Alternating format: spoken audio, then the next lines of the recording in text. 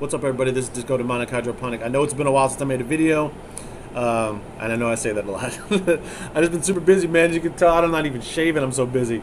I'm just going to give a lot of updates on what's happening and give a couple of reviews of some services I've been receiving from fellow practitioners. Yes, just because we're practitioners doesn't mean that we don't get services from other practitioners.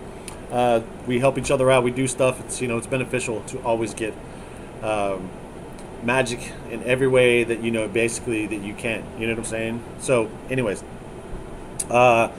first of all, the main thing I've been doing is working on a book for La Santa Muerte. This book is going to be more geared towards LHP.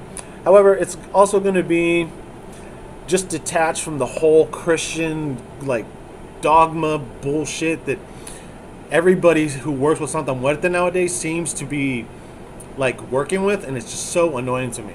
Santa Muerte is not a Christian, even though her name is Santa Muerte, that is a mask that she wears. She's not a Christian saint. She does not work with God or whatever the fuck that shit is. And I know I'm going to offend some people. I don't care. I'm tired of it. I'm so tired of seeing that they pray to God first before you get. There's all these rules that are not actual things you have to do when working with La Santa Muerte.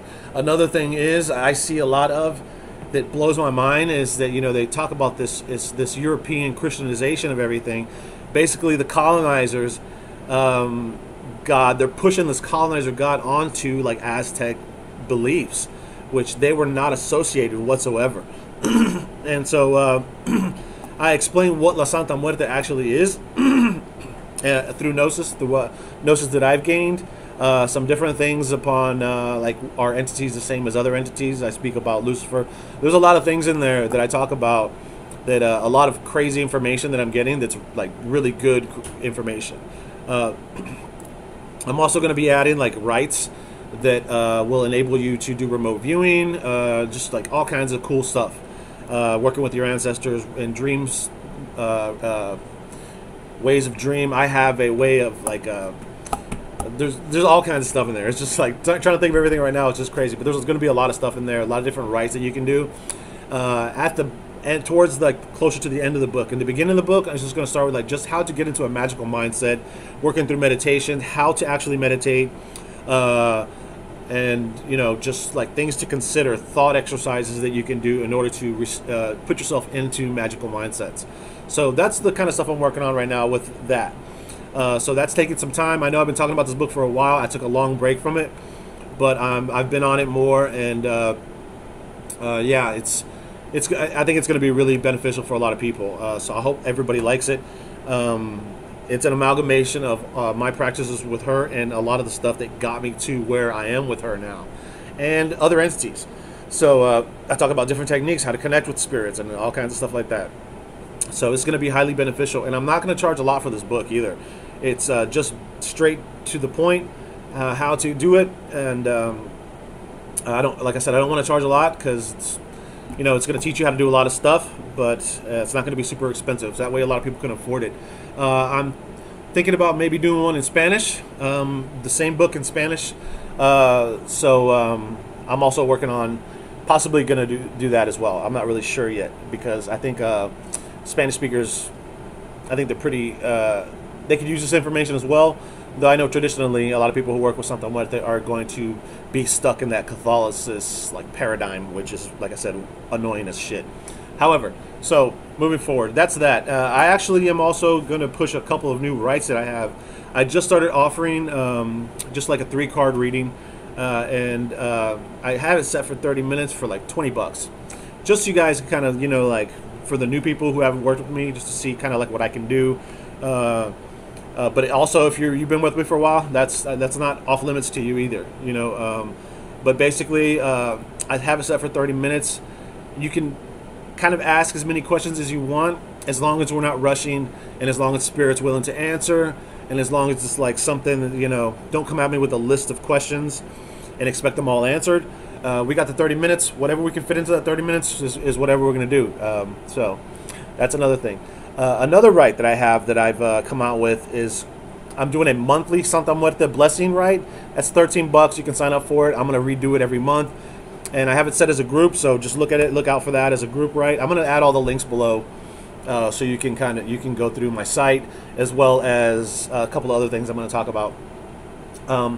And the rite that I have now that to me is amazing, and everybody I've done it on, it's amazing, is the auric fire of posterity. So basically, what this is, it's work with Kostroma. Kostroma is a Slavic fertility goddess who came to me a while back. I don't know if you remember, one of the first videos I made was of Kostroma. So I talked about her like from years ago. So she came back into the picture and gave me this rite that basically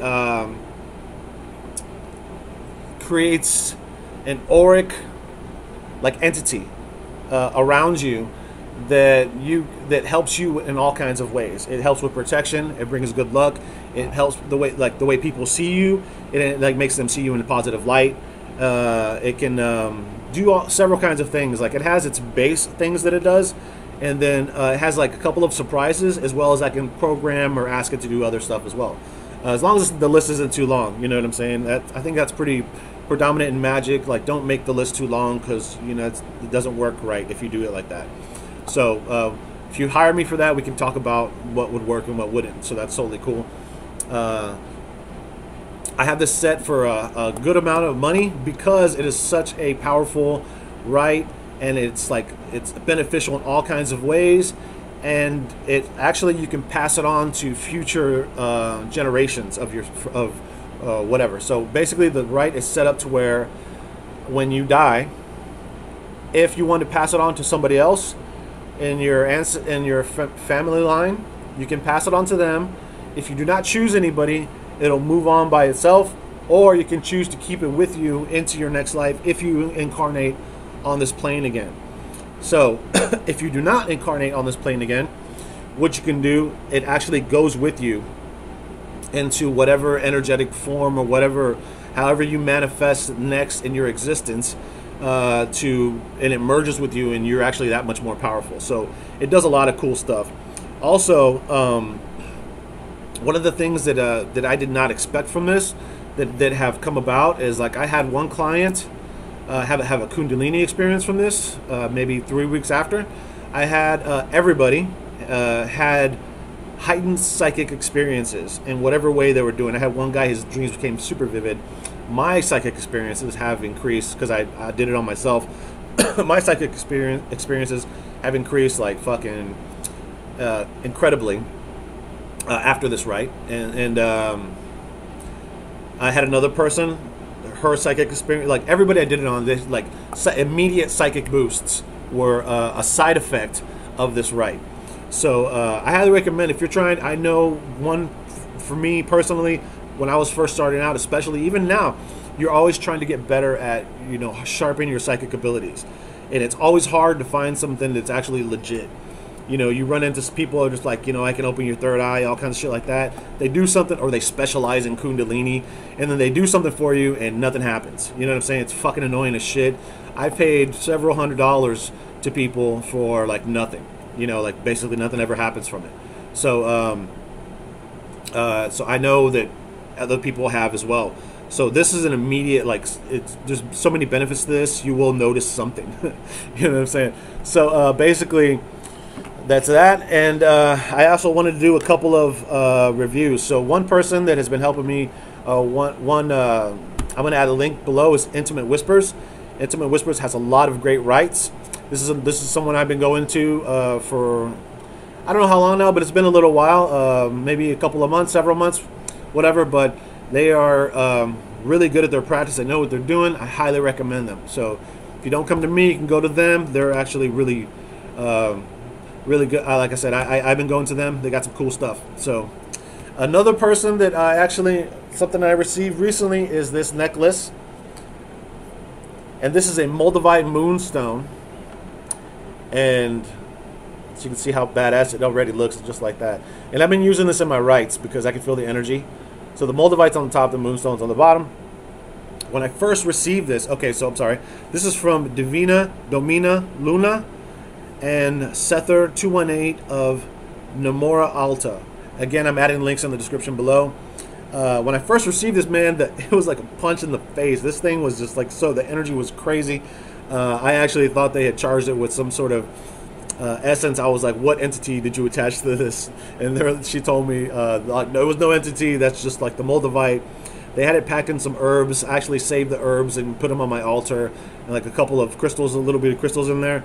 So this thing packed the punch. And like I said, I've been using it in my rites. It helps with several different things. Like, you know, when I'm working on my rites, it boosts the power. So it's really good. I love this necklace. I've been using it every day since I got it. So I just wanted to give that review. Intimate Whispers, check them out, and check out my new services on the links down below. Again, like I'm charging, like doing some very cheap as far as money wise rights, just to get, you know, show people what I can do, and just so that I know everybody can't afford the crazy prices that these things cost. But then you also have to consider, man, it's like, you know, all the work that we put into this, all the work that I know that I put into these rights, just getting them together, getting them right, tweaking them just right so they're so effective. I actually, if you do not have a personalized sigil for the auric fire, I will channel one for you. I can give you that sigil as well. And yeah, so I think that's going to be it. Thanks for watching. I know I look tired, man. I've been busy, and I hope everybody gets the book. The book's going to be awesome. It's going to be, honestly, it's going to shake the foundations of the Santa Muerte beliefs. And I know a lot of people are going to talk shit about it. And I already know that. There's going to be a lot of people who do not want things to change. And I'm sorry, but Santa Muerte is not a Christian entity.